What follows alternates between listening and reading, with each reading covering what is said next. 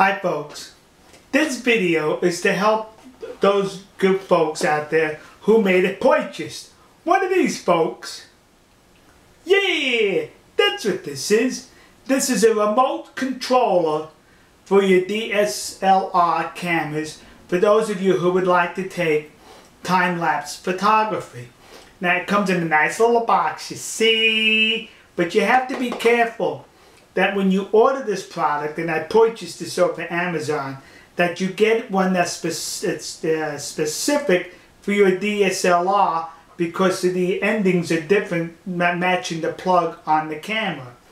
Now when you're in the box, you get an instruction booklet. That's it, kids. An instruction booklet, which I found basically worthless.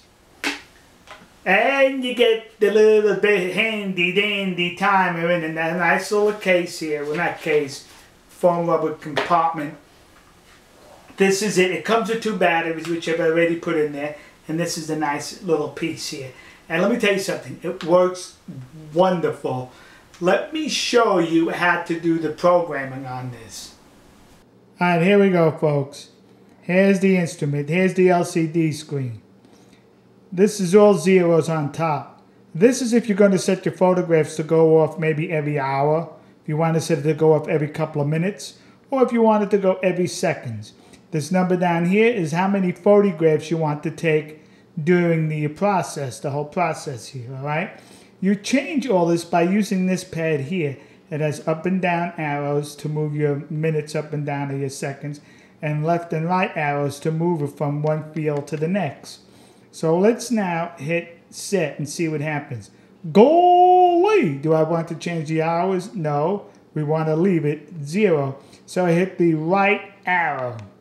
Now the minutes start blinking. I want to leave that at 0. Hit the right arrow again. Now we're up to the seconds. Do I want to bring it down to every 9 seconds? Or how about we take a photograph every 5 seconds? Now down here is the number of photographs. To get down there, you hit the right arrow. See, and it tells me the number of photographs. So I want to increase the number or decrease. You hit the down arrow. Increase, you hit the up arrow. Now that you got it all set, you hit set. Alright, now we're all set. Once you plug it into the camera, make sure the camera is off. Plug it into the camera. Then you get it going by hitting this button here. This is the timer start, stop. We're going to start it, kids. See, it's timing down. And the red light went on. That meant it flashed, and it's timing again. Every 5 seconds, it will do that. And then you hit the button again to stop it.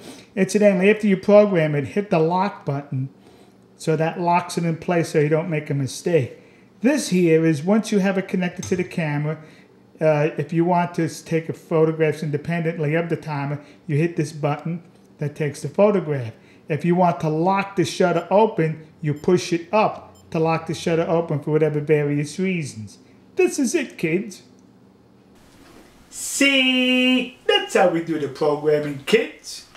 Alright folks, behind me is the setup where I'm taking the time-lapse photographs. That's it, kids. That's the setup, and I'm taking the photographs of that overpass right by this very busy interstate. See, here's the setup. This is the camera. It's hooked up. It's taking pictures over that overpass.